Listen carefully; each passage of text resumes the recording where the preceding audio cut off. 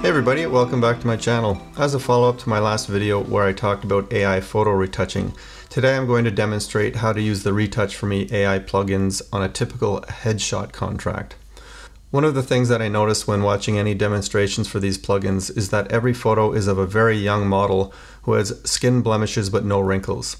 Since I'm not a fashion photographer, but I shoot a lot of business portraits and headshots, I wondered how this would fit into my workflow.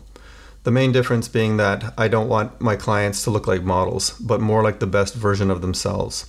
Using studio lighting on people does tend to accentuate wrinkles, so that's a big part of the touch-up. Not to remove them, but to at least diminish them. For this demonstration, I've taken 6 photos from a head shoot, and we'll go through my steps from start to finish, from the original photo to the final product. The first step doesn't involve the Retouch for Me plugins, but does prepare them so the plugins can be used afterward. This first step is my own technique that I use to diminish wrinkles. The reason that I use this method is because Retouch for Me doesn't yet have a plugin for wrinkles, and the technique doesn't take a lot of time. The second step involves just running 9 plugins with no added input from me, followed by step 3 where I adjust the layers that are created by the plugins. You can see in the demonstration which plugins are being used. After the demonstration, I'll break down how long each section took and the total time based on my computer configuration. Enough yapping from me, time to edit. Typically what I like to do whenever I'm doing a retouch on a face is I like to start with the wrinkles. I don't like to obliterate them all completely since I want things to look as realistic as possible, but what I do like to do is make it so that they are diminished somewhat.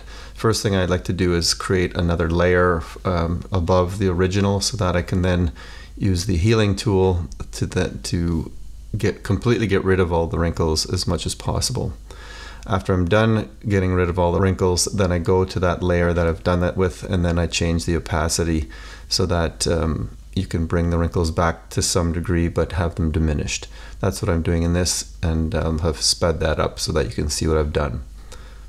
Now following that with the rest of them, I'm just going to blast through these as fast as possible so that you don't have to wait, but just so that you know in the end all of these edits for all 6 of the images that I'm working on took a total of 4 minutes and 30 seconds.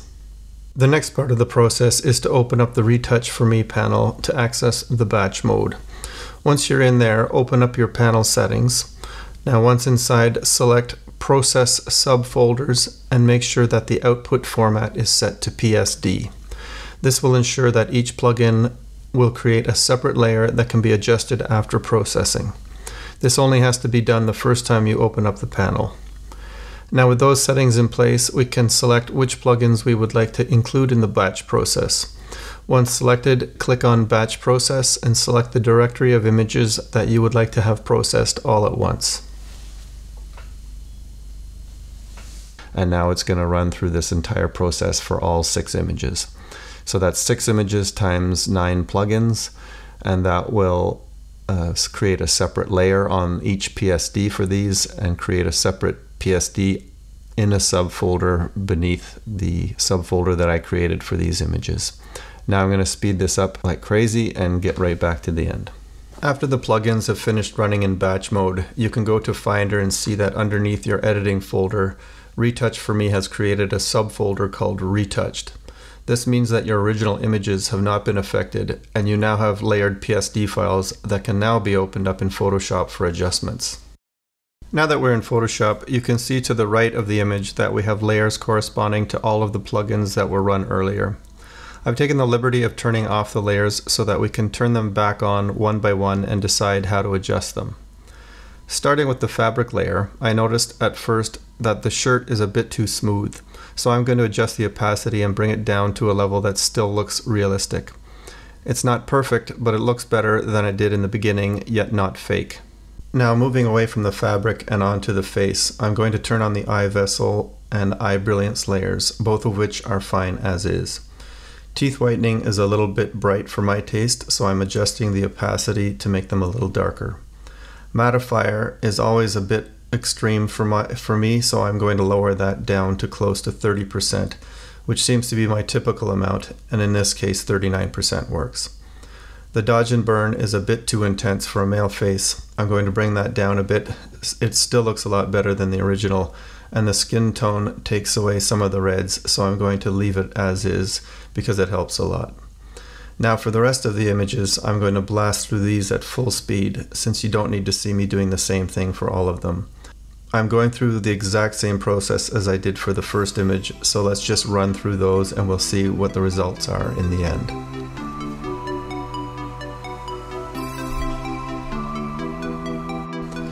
At this point, I save the image in two different ways. I save the PSD file with all of the layers intact in case I need to edit it further.